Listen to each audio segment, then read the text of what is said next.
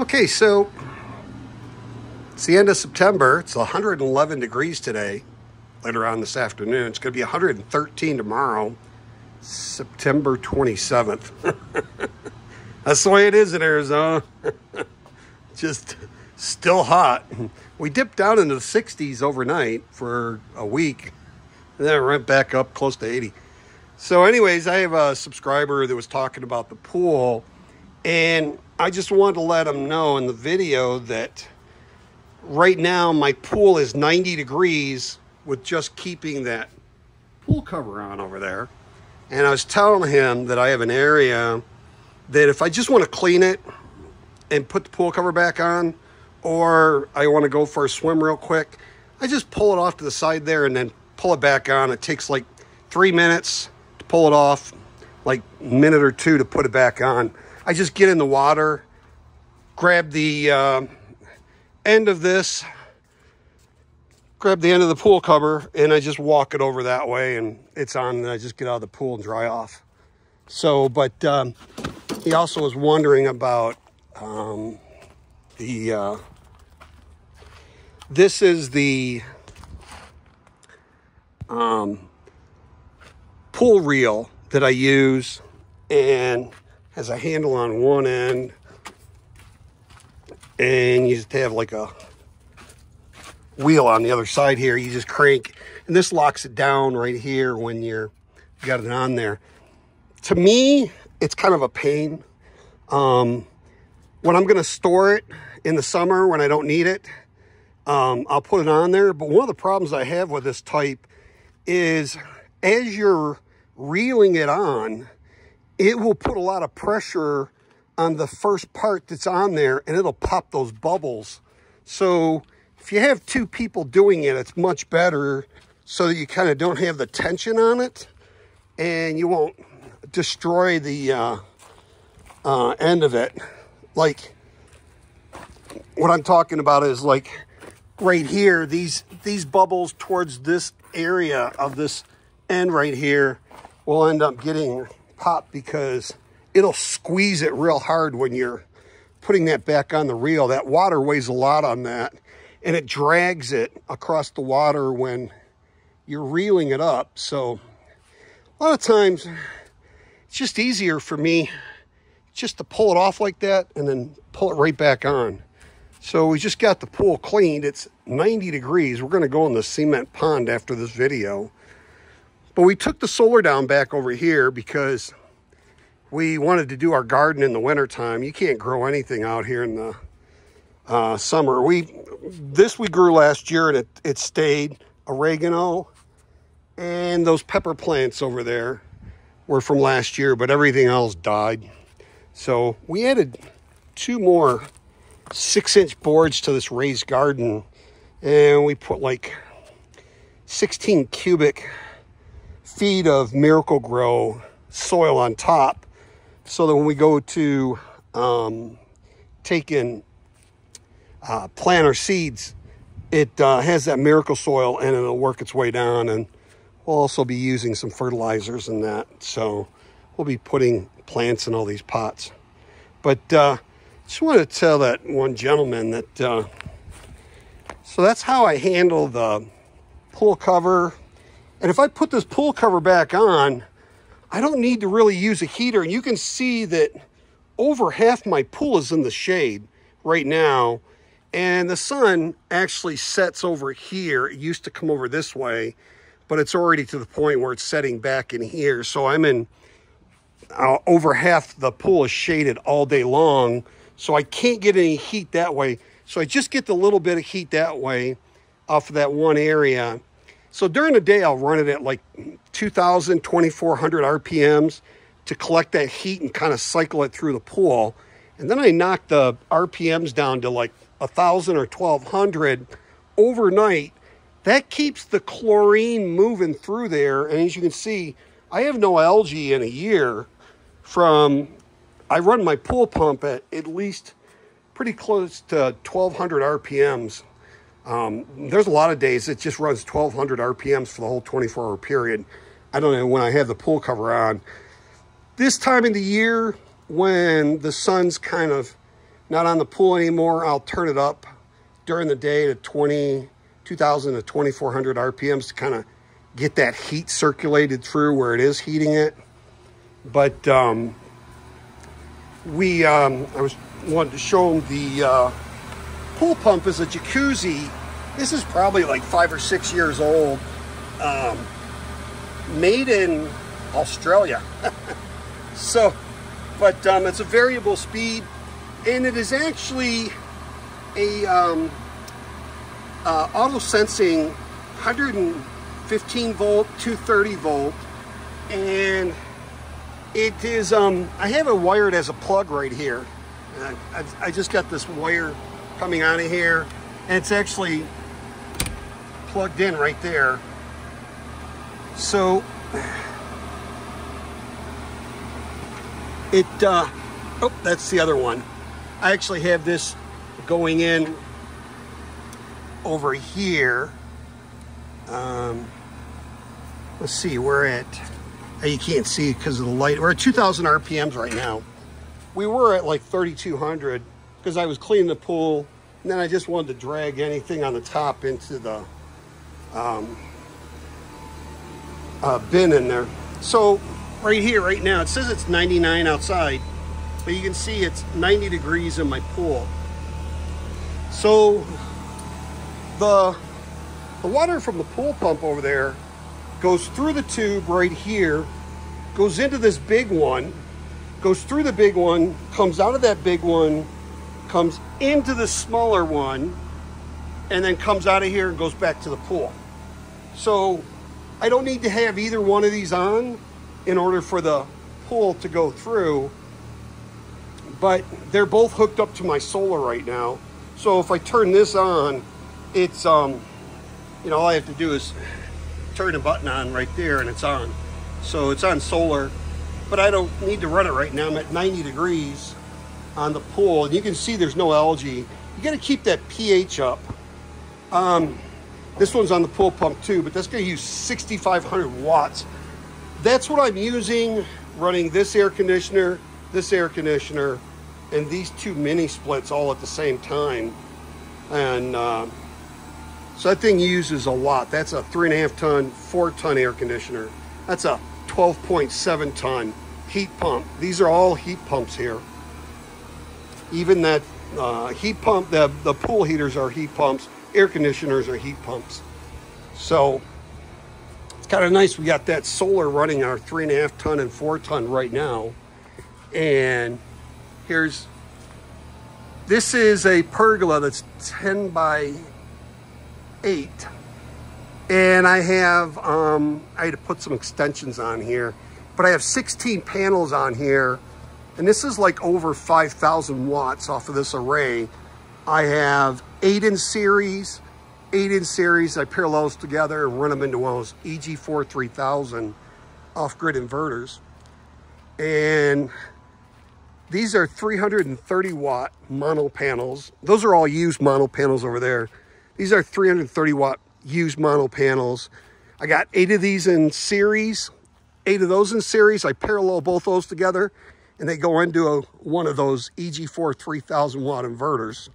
So I've got a quarter acre yard. So I've got a good size yard to be able to do this stuff. And these are 10 400 watt bifacial up to 500 watt on here, all 10 in series going into the third EG4 inverter. And then we have 24 250 watt poly panels, 12 in series, and then both of those in parallel going into the last 4th EG4 inverter. And then these solar panels are 6 here, 6 on that shed, and then there's 8 mono. These are all mono over here. Those are going into my Grow Watt 12 kilowatt, and that runs my air conditioner in my garage. Can't wait to jump in that pool. It's hot out already. It's over 100 degrees. So it feels nice and cool in here. And we have the thermostat oops, set at 73 and it's 76 right now. So, and there's that 12 kilowatt grow out I told you. That's running this 18,000 BTU mini split. And then here's my 4 EG4 3,000 watt inverters. This one's got those bifacials on top of that pergola. This one is the first one I showed you, the one that I had to do extensions on. There's 16 solar panels. It's actually 4,640 watts. I totaled it up. And then this is the north wall. These are all the poly no, these are the 330 watt panels where they're 8 in one array, 8 on the other, and we parallel them together. So that's 5120 watts of mono. And then this one is that 6 kilowatt 24 poly panels on the west wall. And right now you can see with both of those air conditioners running, we are at 100% on our batteries. So we have 1, 2, 3, 4, 5, 6, 7, 8 batteries that are all in parallel for these over here. And then we just have that last lone one over here running the air conditioner in here. And it's 1.98 that we have coming in, and 1.9 is what the load is. So, but this is fully charged, so it doesn't need to go very much over that. So it's keeping my batteries charged, and we're just barely bringing in, because the batteries are charged, we're just barely bringing in a little over a kilowatt on all of these. And this one over here is just a little over a kilowatt. Now, when I'm charging my batteries and I have a load on there, I'll be bringing in right around 11,000 watts at the end of September. I can bring in to charge my batteries and run my load at like 9 o'clock in the morning. And I can run that till about 4:30, maybe 5 o'clock. Keep that load of that many watts coming in. So, but that's what I'm using to run everything. My everything goes from these 4 into this electrical panel, and they're regular breakers.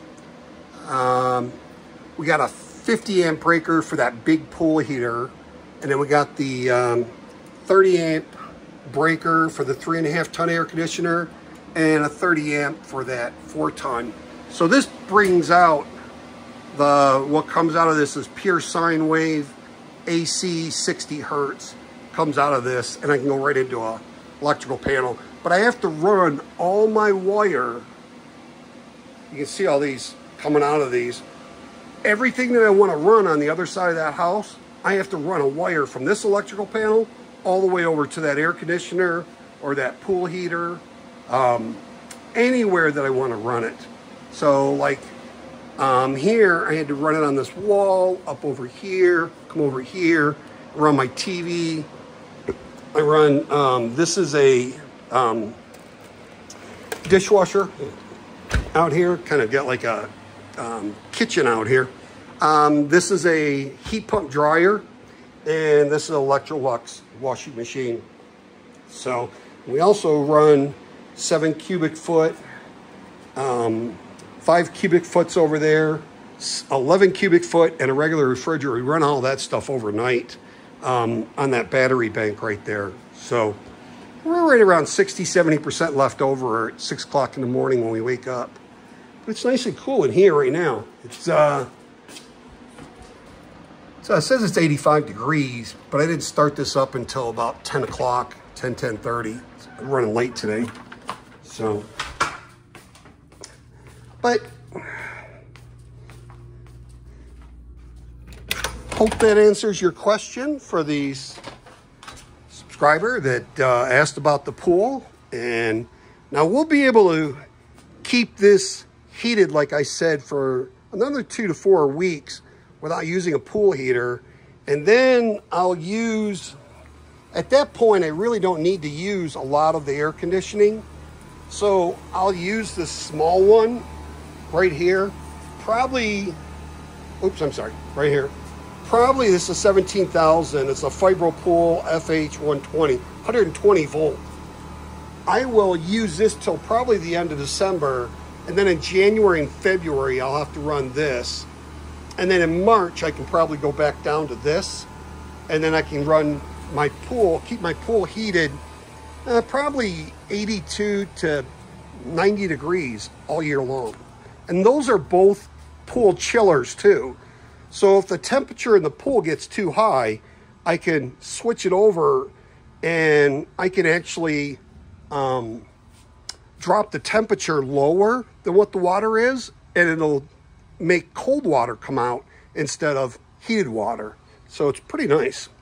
And that big pool heater, I bought that like 6-7 years ago. That was like, God, I think that was like $3,800, $4,000.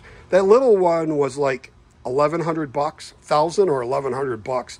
It was refurbished. I've had no problems with it. When it came, I had to wire the plug onto it. So I just wired a regular 12 gauge extension cord plug on that thing, and I've had no problems with it. So anyways, really easy to do this. Now, that big pool heater, that uses like 6,500 watts while it's running. So if I wanted to, as long as I keep my pool cover on here, most of the nights it'll be anywhere from 2 to 5 degrees with the pool cover on there that I'll drop. And if I were to run that pool heater on solar for about 3 hours, I would recoup that as long as the daytime temperature is like below 70 degrees and there's no sun on the pool. I could get that back in like 3 hours. But if you wanted to run that on grid and didn't want to do the solar, you would probably spend, it's right in the wintertime for me, it's around 9 cents. And say it's 7,000 watts, 9 cents times 7 is $6, 63 cents a day to heat my pool with that big pool heater. So if I didn't want to go solar, I could do that. So, 63 cents times 30 days, that's like under $200 to keep your pool heated in the wintertime. It's probably going to go up to about $300 in January and February. But still, if your rates are around 8.5, 9 cents, 9.5 cents, that's not too bad to keep a heated pool if you live out here in Arizona or the Southwest. Pretty nice. But it doesn't cost me anything to keep my pool heated. So we can go in we call it the cement pond, any time of the year now. So, hey, I hope this information helps. Please like, share, subscribe, hit the notification bell, and hope you have a truly wonderful and extremely blessed day. And let me know if you have any questions.